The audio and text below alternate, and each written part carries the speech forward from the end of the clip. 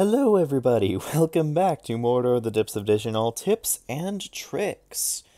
Today we will be taking a tour through level 4, talking about what you need to survive, what types of threats are there, how to get there, and all that type of stuff. You know the drill by now.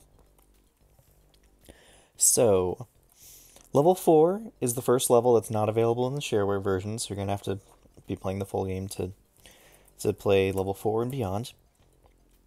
Level 4 is quite a bit more difficult than level 3. Level 3 only has a few different monsters, I guess, that don't show up in level 2 and that are like a little bit stronger. Like Firagons, I think, are some of the worst stuff you can fight in level 3. But level 4 has a lot of new monsters that can show up pretty much anywhere. So you'd better be prepared. For resistances, you're gonna need paralysis and drain resist because wraiths show up, and wraiths paralyze and drain a very high amount of the time. You're probably gonna want fire resistance because there's a lot of dragons on level 4. And aside from that, I mean, just the general resistances that you'd normally want. Stoning, just in case. Electrical isn't bad to remember. Trying to remember if blue pelargons are fire or if they're cold, because they show up too. Anyway, follow my mouse on the screen now. Ways down to level 4, there's this way, which I'm right next to, which will take you to the upper section. There, level 4 is divided into 2 sections without a clear walkway through like level 3. So this will take you to the box section, which doesn't have any lair monsters, but has several teleporters, which can take you some interesting places. This teleporter will take you to a teleporter on 4, which will take you to next to another teleporter on 4, which will take you to a stud room on level 5, which is fairly close to the Twisted Elf. It's kind of an intricate train, but that's a slightly faster way to go than taking down this staircase and then going to the other room. Slightly faster, but it's about the same. Also, this teleporter, no, this one of these two. Yeah, I think this one will take you just straight down one level to level 4. And then there's which puts you in the lower area, but in like a corner of the lower area. It's like a water corner. And then this staircase will just take you straight down to level 4, right next to all the layers of level 4.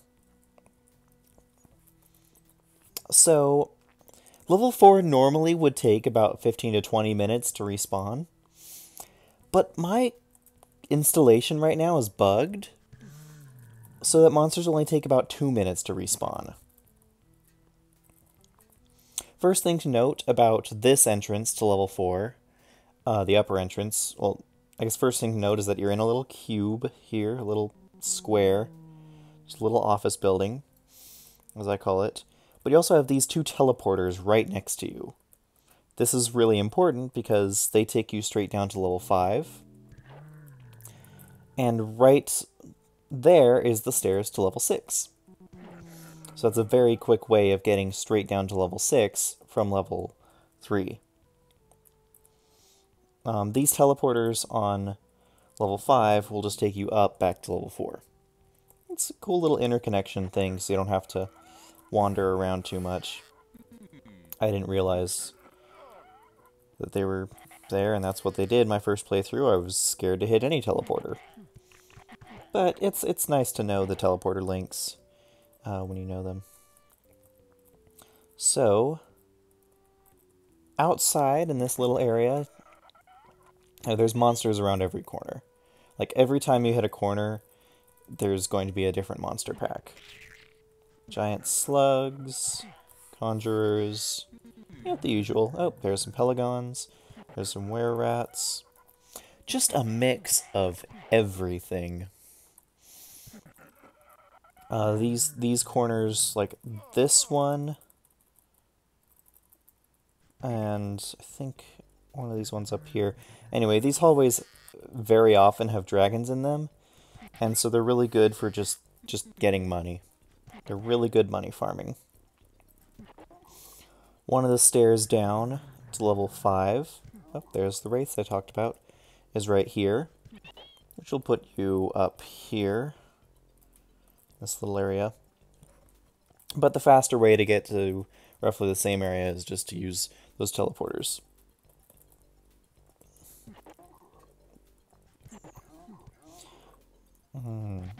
Now, I talked about this. I'm wandering around level 4 because, yep, see? Monsters already respawning. I'm wandering around level 4 because there are two interesting packs of monsters that I want to try and show off if I can. They're both very rare, but they're both very interesting in that there's, well, I'll talk about them. They're called lynch demons and giant leeches. They're both extremely dangerous, but for very different reasons. So this teleporter I talked a little bit about. It's one of the teleporters in the chain from level 3. It will just take you straight down to the stud room on level 5, from which you can quickly run over that direction to the Twisted Elf. Or just get down to 6 that way, which will place you in a different area of level 6 than the teleporters. It'll place you right next to the Medusa, so that's pretty fun. This area always has sorcerers, well, almost always has sorcerers, so be very careful. This side of level 4, first of all, is interesting because there's just a giant chain of rooms that you have to go through in a specific way to get anywhere. But this side of level 4 also happens to have the monster lairs.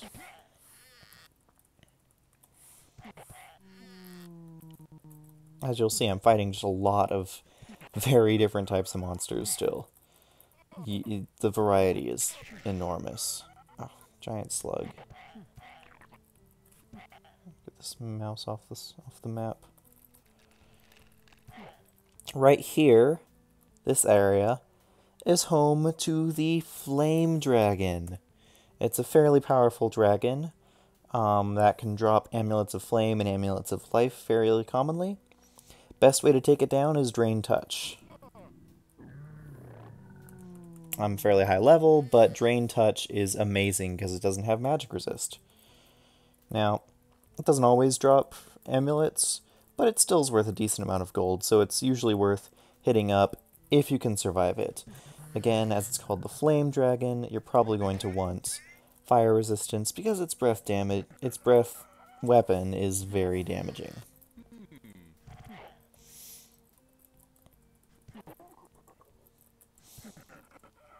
As for the other layer, if I can ever reach it, the other layer is up here, and it is the Dwarven Lord. And you'll see his Dwarven guards outside, which don't deal too much damage, but take a lot of hits and are pretty resistant to a lot of things. And then the Dwarven Lord just inside, who will likely take a fair bit of punishment. But he drops a lot of good equipment, a lot of steel items, cap of defense, you saw right there. And he has two unique drops, the Dwarven Warhammer, which is a very strong weapon but takes a very high level to use, and Delvar's War Axe, which is slightly weaker but takes a slightly, a little bit less of a level to use. This is just a usual lake area, has some ice demons in it. Not really worth too much experience. They don't come in groups of 4s quite as often as some other lakes. A little quicksand area up here. There's a stud room up here, but there's no real reason to come up here as far as I'm concerned. Numenogs, what I just fought, are an interesting enemy in that they're one of the first enemies you can fight that are completely magic immune. Yeah, monsters start having some fun ideas down here. I forget if they can spawn on level 3, but they definitely spawn quite frequently on level 4. They're like the goblins of level 4. Why am I casting Charm of Opening and not my Crest of the Thief? I don't know. This little section is kind of interesting because... freaking teleport traps. One second. Lodestone. Can we find Owen? Right 3. No, right 4. Forward -3. Okay, so he's not far at all. Yeah, that's fine. This little section is interesting because there's just so many tiny rooms, and each tiny room has its own monster spawning. And so, especially when your game's bugged out like mine, it's a quick way of getting a lot of experience. Apparently, now according to the wiki at least, there's a monster called the Element Mage that should be able to spawn in this room that I'm standing in right here.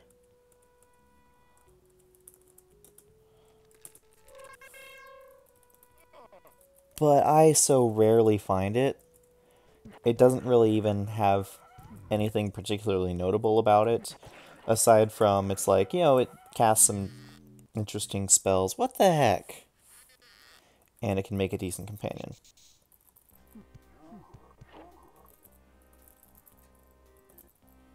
Could you just stop failing to open teleport traps, please?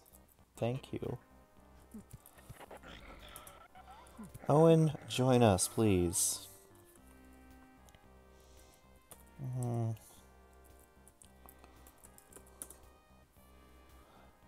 What is that spell called? I don't know, Lodestone cast it. Soul Search. Right 7. The left 7, forward 6. Oh, she's right there. That's not that bad. Yeah, lodestones are pretty important around this time. I guess I should talk about teleport traps because they become very common on floor 4. I don't think they show up before level 4. But yeah, so be prepared to have your thief just leave your party quite a bit. If your thief is also like a very key member of your party and you can't bear losing them, one way to deal with that is to do what I did. Have a lodestone on the rest of your party to be able to locate them.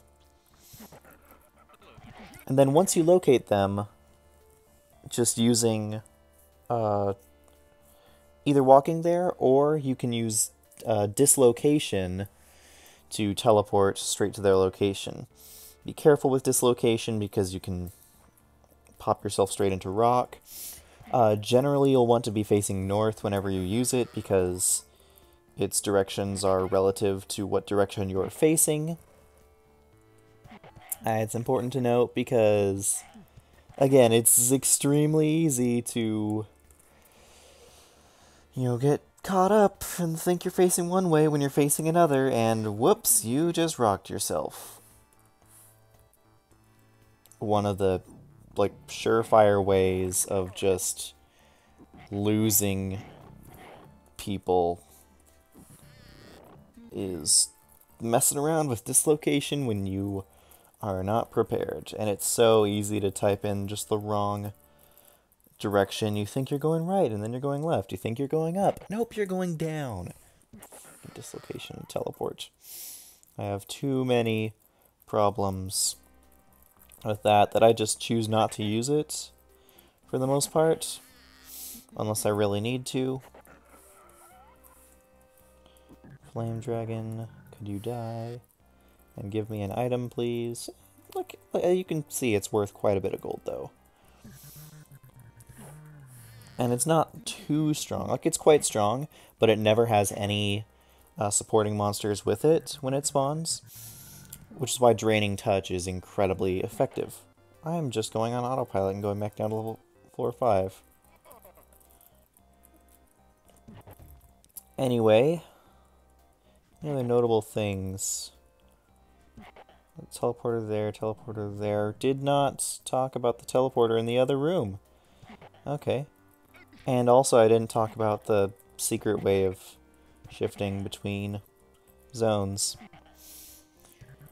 So here's a trick that you may or may not know. And why is it actually doing that? Why is it like poking out? This is not normal. I'm just noticing this right now. Whatever. So here's a trick that you may not know. Mordor maps wrap around. Be very careful doing this. Make sure that you can see the entire map, or at the very least make sure that the square in front of you is not rock. See, I'm going off the map, but it says, oh, that's not rock. And why is it not rock? You can ethereal portal through the edge of the map and pop in at the other edge. Really helpful on level 4 if you get teleported to one side but want to be on the other. It's just a really nice way of cutting across. Pelagons show up a lot more than Firagons, and that's important to note because Firagons can have ball and chains, but Pelagons can't. Now I'm like 99% positive that this teleporter is... I'm not even in a position to use it. 99% positive that this teleporter up here in this room is a group split teleporter. It's a random teleporter. Freaking heck, I'm on the wrong character. Hence the reason why I haven't even explored that tile on this run. But you know what? Let's do it. Let's show it off. Huh. Where am I? That is weird. Wait, what? That's where that goes? Why does it go there? Why is that how it happens? Is that how it works? Yeah, no kidding. That teleporter just sends you 3 squares to the right. Why? What purpose does that have? I don't know, just to confuse you and disorient you. The dungeon starts doing a lot of that. Just random things that don't really do much, aside from completely disorient you if you don't have a map. Now that Wraith attacked before my Thief. Wraiths have very high dexterity, and can attack pretty quickly. Amulet of... what the freak amulet is that? An Amulet of Flames, yes. These are one of the rare items you can find on floor 4. One of, because there are certainly others, but they're like really rare. Anyway, I've been wandering around and I haven't found any. So this might be a good time to talk about... what the freak are they called? Anyway. Yeah, this might be a good time to talk about... lynch demons and giant leeches, which can randomly show up in almost any square on level 4 and ruin your day. Not carrion crawlers, giant leeches. So,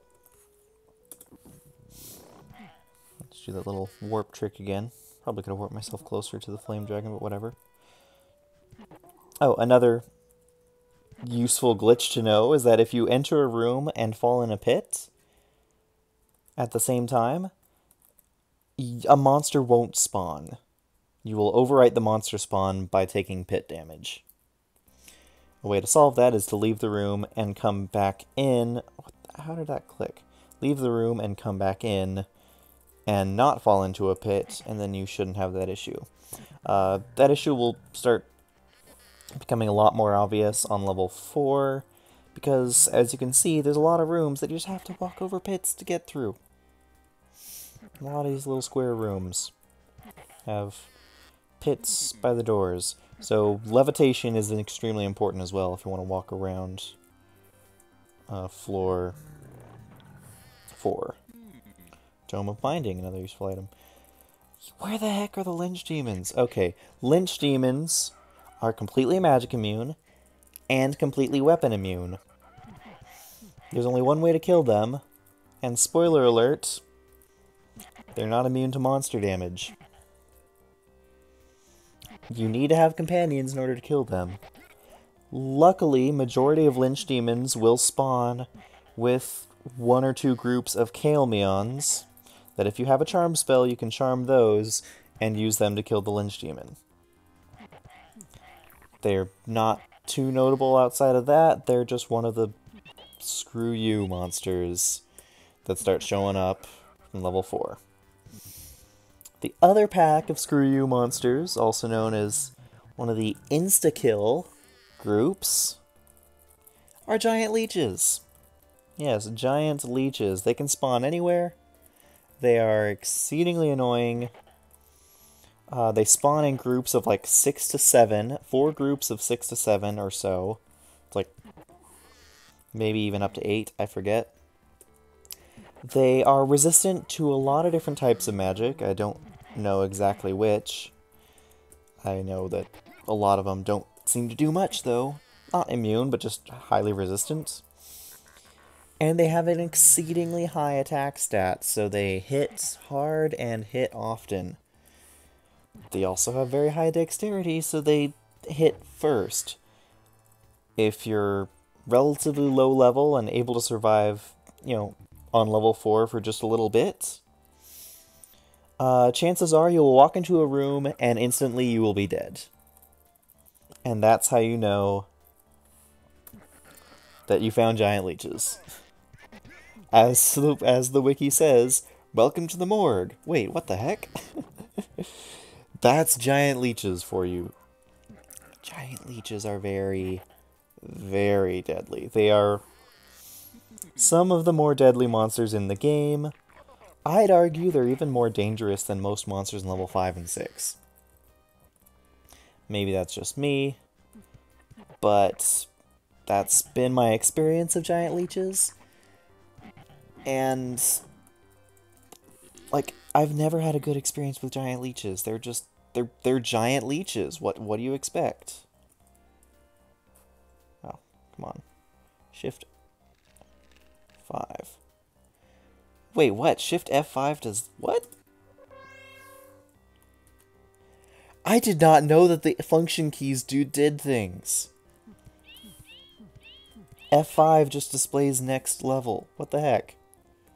That's amazing. That's pretty cool. The more you know. Yeah, level 4. If you can survive on level 4, it's a great place to train. Monsters are really strong, but they give a good amount of experience, especially comparatively to anything before it. You can find a good variety of items. Pretty much most of the steel items can show up on level 4, as well as...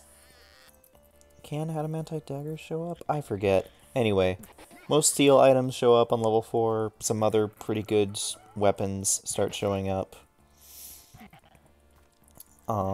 I don't have the list in front of me right now, but a lot of good stuff on level 4 to find, if you can survive it, because as you can see, there's monsters from all walks of life, all getting pretty strong, and all very much desiring to kill you. Still wandering around to see if I can find a Lynch Demon or giant leeches, but it doesn't look like that's going to happen. Again, thankfully, they're very rare, but they still show up, and when they do show up, they are very, very annoying. You're going to want either a party of several characters in their 40s to 50s in levels, or you're gonna, I guess not like 40s to 50s of like a party, but still, like a party of characters that have all gone through the optimal leveling route. Or if it's your first party, then definitely, 40s to 50s is not that extreme. I'm level like 90s to 100s, and as you can see, I've been in here a long time, but even I've taken like quite a bit of damage on most people. Except for my thief, who was lucky. I don't know. He's in the back, so he's not getting targeted quite as much. You're going to want a strong party. If you're going solo, be sure you have quite a bit of spells, and don't spend too much time here. Like, if you don't think you can survive it, because if you run into giant leeches as a solo character, 9 times out of 10, you are just instantly dead. Blackout traps are another thing that starts showing up on floor 4. Maybe they start on floor 3, I forget. But they show up on floor 4, and they take away all spells that have been cast on you. They don't take away your items, but they take away all spells cast. All resistances, Feather Essence, Sight Veil. Yeah. Be careful about blackout traps. Blackout and teleporter traps are the annoying traps of floor 4. Anyway, thanks for watching. I hope this has been a fun and informative video for you. I'm sorry that I wasn't able to find a lynch demon or a pack of giant leeches. I'm not too sorry, but I'm sorry that I wasn't able to show off the nonsense for you. Yeah, nothing else really notable. The teleporter up here I talked about last time, that just takes you right here to the teleporter over here. And you can get there pretty quickly by taking the teleporter from floor 3, which will put you right behind it. Yeah. Anyway, thanks so much for watching. I've been Mithril Zenith, and I hope you've enjoyed Mordor Depths of Dejenol tips and tricks. As always, comment if you want a particular topic or level talked about. And until then, I'll see you next time. This is Mithril Zenith, signing out.